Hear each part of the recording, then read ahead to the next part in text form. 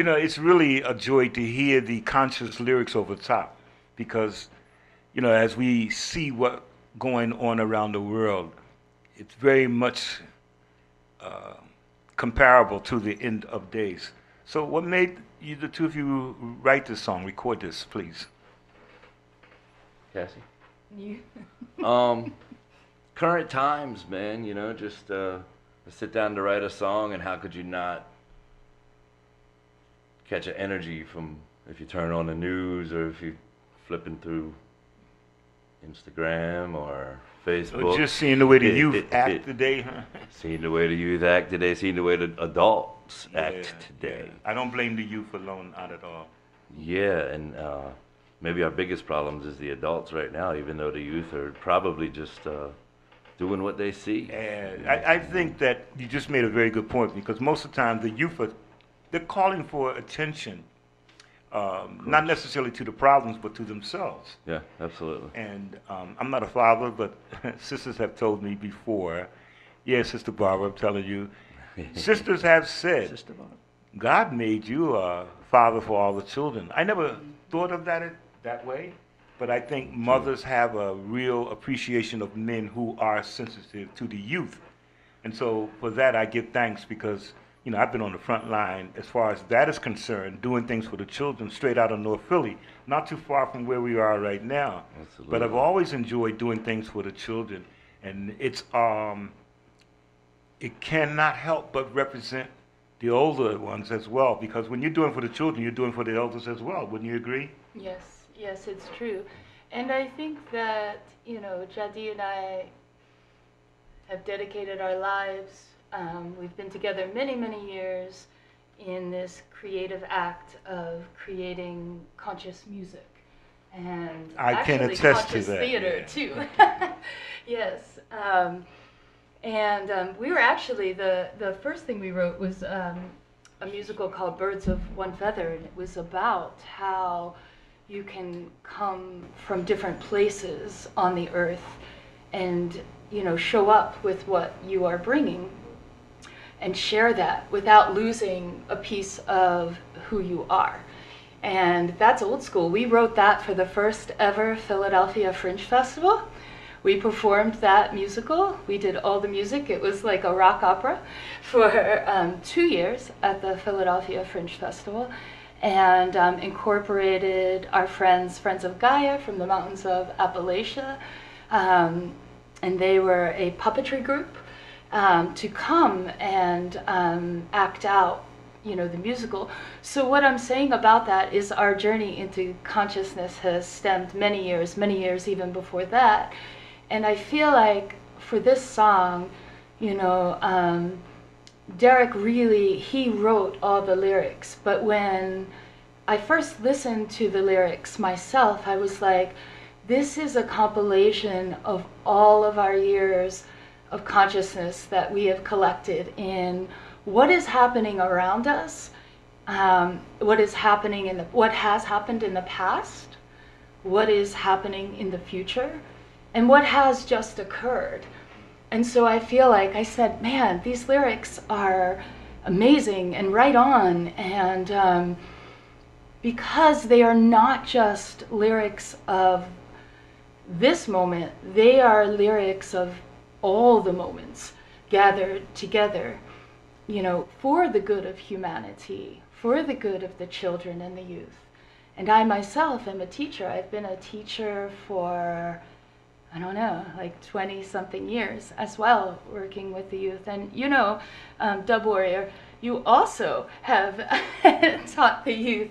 Oh yeah, I know what it is to be in the years. classroom, and I admire Yeah. teachers today because we have so much to deal with. One is the onslaught of modern technology and how it interrupts our human flow with things. And sometimes it's overbearing the demands of the youth who really want access to that technology too. Yes. And when we were younger, you know, I'm sure the engineer, Kanaji, you could testify to this. We didn't get stuff that the youth get today so quickly. Yes. I mean, we either had to wait till we were older before we got anything, Yes. but just to say, I want that, a cell phone? Oh, Yeah. you couldn't get a phone until you Yeah. were a working I guess citizen. Yeah. You know. Yeah. But what that also meant is that having to wait for things, your consciousness, your spirit, and your physical body had time to process what it is that you wanted it to come to. And so you had to, really live life and process life. It's much the same way in teaching and in lessons, and in just living. The things that come quick and that come easy are not things that we really can digest and integrate into our whole being, body, mind, and spirit. So allow me to say, this is where the artistry comes in. We as artists and musicians, we have to give thanks that we can express ourselves in a manner that's not really commonplace in the society. But truthfully speaking, this is what drew me to music when I was a youngster. The fact that music addressed a part of my being that ordinary citizens in society was dealing with, particularly in neighborhoods and locales and all of that. So when I became aware of my love for not only music made in America, but music made particularly out of England, because in the olden days, in the younger years, the Beatles, the Bo Brummels, Led Zeppelin, Stones, all of that had attracted my ear. Music from across the pond, as they say. Then I must admit, hearing Millie Small singing My Boy Lollipop and Desmond Decker doing The Israelites, it drew my attention to Jamaica, the island life. So this is where I would love to say, this is where you come in, where we started already. But Derek, tell me something about reggae music that inspired you, that you guys have just been doing this for quite some time. Talk to the people. Yeah, man, I grew up hearing reggae and feeling like it took me to a different place, man, and it was speaking about conscious things that I had thought of before, and of course the backbeat and the bass is just catching, and from that I was like, it infects you with it, you get, like Peter Tosh would say, reggae my light is, where it's man, you almost like, sometimes you're like, well, I have to give it a break, and maybe there's other music out there, but it's such an all-encompassing thing, and you can never get to the bottom of it. There's so much different types of reggae, and so many brilliant writers, and the energy of it is absolutely positive, Yeah, and I build on what you just said, because to me, the initial stage of reggae music had its impact on my psychic, which was island life. Yeah. Certainly the syntax, I would say the emphasis on language, that was always a drawing point for Jamaica. Absolutely. Just the patois. Yeah, absolutely. And so to acquire that understanding, or as Rasta would say, overstanding of the use of language and linguistics, to me has always been a joy for me, because in the beginning I didn't understand, but I did ask questions. What did you say? Could you repeat that? What does that mean? It's amazing. But that's the cultural significance that we have as human beings, but many of us get stuck on locale and politics, that we don't take a moment to really exchange from a humanitarian perspective, And Yes, so true. I, like you, not born in Jamaica, but I love reggae music, and I've begun to play reggae for a number of years, at least 40 years, in my show of appreciation of the music. And so when I became aware of I Yahn I Arkestra, and the group was doing the same thing, it really, really was a badge of honor to be linked with you. So Thank you. So now we just heard. Likewise. Thank you. Likewise. Well, yes. since we're going to talk about the band for a moment, I joined this band. The engineer. I joined this band playing keyboards initially. Yeah, that's right. Yeah. Right. You played it all, actually. He I think you actually played has every played instrument in the everything. band. Would you say that again? I don't think they heard you. Timi Tanzania has played every instrument in Timi I Yahn I Tanzania Arkestra has, at one and very point or well. another. Not only live, but in On the recording. studio too. Yes, yes. Well, it's always a joy because that is the essence of being artists and musicians. When you're doing something that you really love and you enjoy it, you know, you're prolific. You know, the inspiration is always there. I talked to an engineer a lot about being here at UTM Radio Studio and my enjoyment of the atmosphere being here. What do you think of the Beautiful, beautiful place, This is man. so beautiful. Yeah, big up, G. Yes, Wonderful. and Thank thank you you for so having us. much. Yeah, it's great to be here, man. Yeah. But also what's beautiful about this space is the creative energy in the space and the accessibility of there's art everywhere and creation energy everywhere. And there's new construction material, but there's also these old, strong wooden beams to feed you. So there's this balance of, like I was saying before, you know, the past and the present and the future to come. And when you walk into this space, you really feel like that. And as an artist, that creates the vortex. You know you're going to be my commercial now. I got you. Yeah. No, it's true, though. It's true, man. Yeah. Well, we want to bring in some more sounds from I Yahn I Arkestra because really and truly, you have so much music. Thank But we're just you. going to give a little snippet, you know, Yes, just a little prips of what we enjoy with our artistry as musicians and spokespeople. Because we have a lot to say, and a lot of things that we're saying is not being heard today on the radio. The youth are not hearing it, and That's for other sure. adults are not hearing it. That's for Yeah, sure. it's true. So we're going to feature once again I Yahn I Arkestra in the mix. Yeah, you listen to the sounds of I Yahn I Arkestra right here at UTM Radio. Satellite link.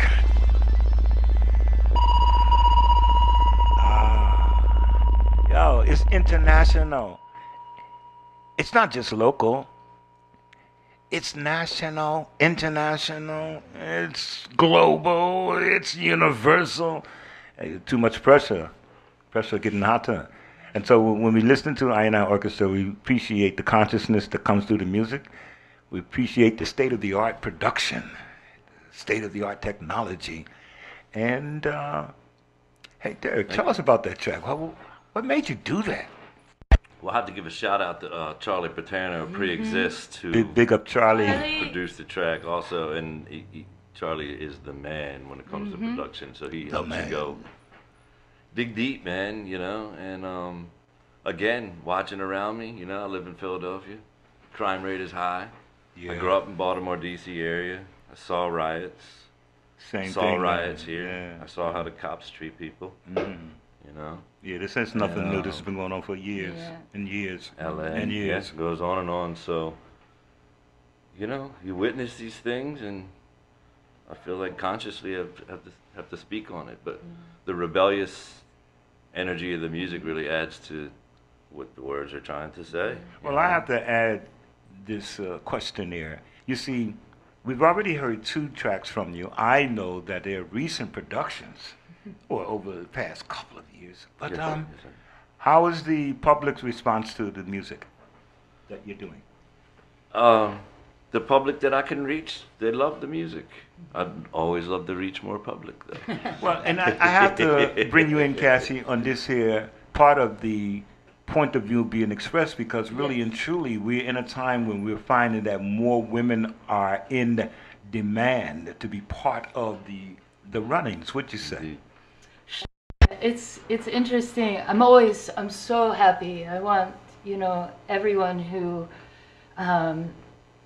feels, you know, they have something to express and share and come to the table with to be able to do that. So I welcome more women to the table. I welcome everyone to the table. And at this point, it's really about like consciousness to the table. Come to the table. We need to hear your voice. It's very hard to do so. There are a lot of obstacles and forces pushing against to suppress. And I think it's just, again, back to the children, like just keep in your mind, you know, just keep pushing forward. Those words need to be heard. They need to be shared. And in relation to music, when you are a songwriter, it's the words. The words are the consciousness. But I wanted to say, often it is forgotten that a certain thought process or a certain word wouldn't even be chosen were it not for the specific note. So when we talk about the word sound have power, we were talking about earlier when we were talking about conscious lyrics and coming to reggae music. But the music itself, every note opens something in you and inspires something, not only in you, but in someone else. So oftentimes I write my lyrics with the melody because it is the union of the muses that through that sound, that tone, that's what's opening the door to have access to that thought process of what I want to say right now. And so sometimes we'll say, well, that doesn't really, work with this song. Can you sing those lyrics over top of this song? Sometimes you can, but most of the time you're like, nah, I'm going to sing a different song to that, because they're keys. They're very, very special, fragile keys, intricate keys that open up doorways. And when I specifically speak of conscious music and the healing of music, it matters. Those keys matter. That fine tuning matters, because it's not just what you say, and it's not just what you play, it's how you say it and what you're playing and how you're playing it that opens the door for that consciousness, that greater energy, that universal love force, and allows people to be moved by it, and allows yourself to be moved by it. And then, outside of that, after that, allows you to then transform that and move that into another act of creation in your lives. Sort of like when we just play another track from I Yahn I Arkestra. We're just going to move it to another light. We're going to move it from over there to over here. It's in your sound system. It could be in your headphones. The sounds of I Yahn I Arkestra right here at UTM Radio 2. Yeah, you listen to the sounds of I Yahn I Arkestra in the mix. We're interviewing Kaseaopia and Derek regarding I Yahn I Arkestra. And I have to say to you, through the years, I've always enjoyed playing with the band. But there's one place that we played. It reminded me of a cosmic experience. And that was when we played The Fire. Mm-hmm. No, the Fire. Oh, and I always thought that it was the outside one. I always thought it was Spirit Leaf Gal Festival. Oh, okay. Say that again, please. Spirit Leaf Gal Festival, right? Yeah. Leaf Gal, yeah. It was just the street. Leaf Gal is the street. Well, the reason I mention is because the alley. Consistently playing that for a number of years, it reminded me of that area, especially where the club is, but in the street like that, it was like a vortex.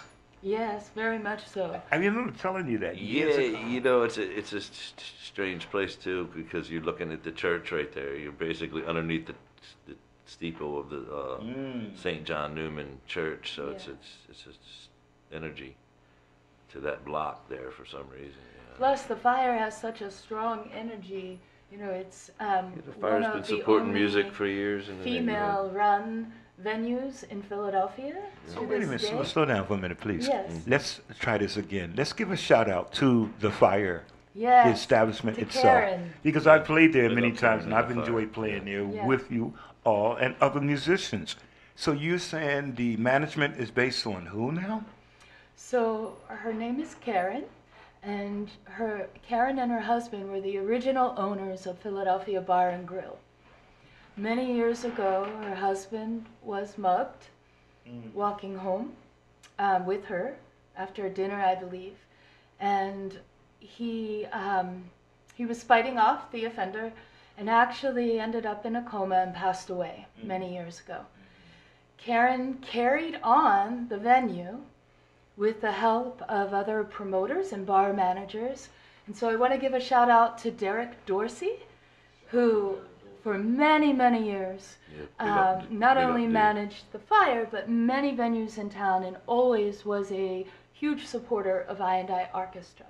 Now, Derek is going through his own health problems and tribulations right now, so we want to say big up, Derek, sending lots of healing your way. All right, then we have to say, once his name again, give us his name again, please. Derek Dorsey. Derek Dorsey. So you are being mentioned with 100% appreciation right here at UTM Radio gmail.com. Yes. All right. In addition, we as musicians and artists, we've played so many places. I and I Orchestra. You know, we've done a couple of festivals that I'm really proud, particularly playing at the Mann Music Center. Yes. But so many places, or in town and out of town. You know, playing in Jersey, Jersey City, or what is that? Oh man, where did we play in Jersey? Well, you know, when we did the acoustic set. Oh, Delaware. Oh, okay. Yeah. Big up Delaware, Maryland, Virginia. Yep. So Delmarva. the appearances are not only extensive, but to me, it's a reminder that the band is really appreciated wherever you play. Yeah, What do so you say? we've played New York, New Jersey, of course, many places around Pennsylvania. Pennsylvania is a huge state. Well, here's the question: how long have y'all been together? The band has been together, let's see, about 23 years. So I and I Orchestra got Yeah. started about 23 years ago, huh? Live and direct, right? Yes, really Live, 24 yeah. with when we first come together. You could say 25 when we conceived our first musical Now she's together. dating us a little bit. Yeah, We're I gonna know. stick with the When 20, we created, with the 23. Yeah, Birds of One Right in the Feather. middle, right in the Yeah, middle with the 23 yeah. is a great number. So we're gonna stop there, but But we we're saying- began to play out. Our first two shows ever were actually, so shout out to Jamaican Dave, thank you. He hooked Yeah, us up with Jamaican our Dave first has shows. helped a lot of local artists. Yes, yes, and he we do has. appreciate his part in the artist's growth and recognition from the masses. Yes, And it's a joy to hear you mention him, yes, particularly in light of where you were playing years ago. So imagine, because the pandemic changed so much. yeah. You know, a lot of clubs closed down, as the Yeah. specials would say. Well, he gave us our first two shows ever. It was maybe 2001, Yeah, something I like think that. Lee Scratch Perry yes. with Mad Professor Yes. and the Robotics Band 2001 at the TLA. It was a great show. And Mad Professor dubbed us. I don't know if you remember. I think you Wow. were with us, Timmy. We were babies. I'm looking around like, what, you know, I'm looking at the guitarist like, you're not making, it don't look like you're making that noise. And I look in the back and there's Mad Professor back Mad there. I'm like, Professor. what? Yeah. Well, and the other great experience for us, as you just mentioned, Derek, is that we had an opportunity to open up for Lee Scratch Perry. Yes. And, you know, as they say, may he rest in peace. So being able to be on the same stage as a legendary figure of his magnitude was an honor. And I give thanks to I and I Orchestra for allowing me to be in a band that at that moment we could play in that manner. And one of the coolest videos of me singing came out of that. Yes, it did. Yeah, that Ardmore Music Hall show was Yeah. like just before Perry. Lee Shout Perry out to the passed. Ardmore Music Hall. Shout out to Big the Ardmore thanks. Music Hall, of course. Yeah. That Thanks was for bringing Lee Scratch shows like the that. second time around for I and I. Yeah, and that was. Yeah, it so was we opened for brilliant. Lee Scratch and Mad Professor in 2000, 2001.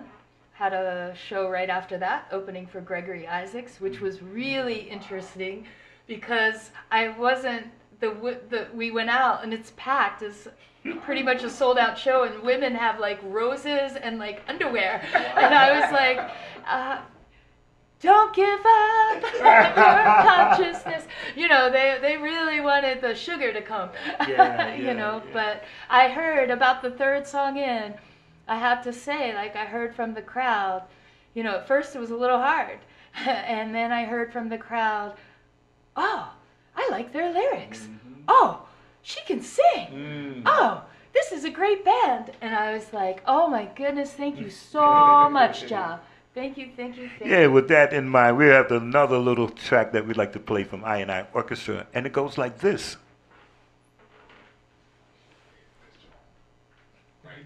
Yeah, the sounds of I Yahn I Arkestra. So listen, Derek, we were talking for a moment, man. How did you get a sitarist on this track? Local Philadelphia guy. Whoa. And the tabla player is local too. Oh, Rada, yep. oh, quite unique in that whole production. Yeah, Big up Ryder Marinelli and big up Thomas King. Is on the that whole one. album is on this motif, right? On this premise?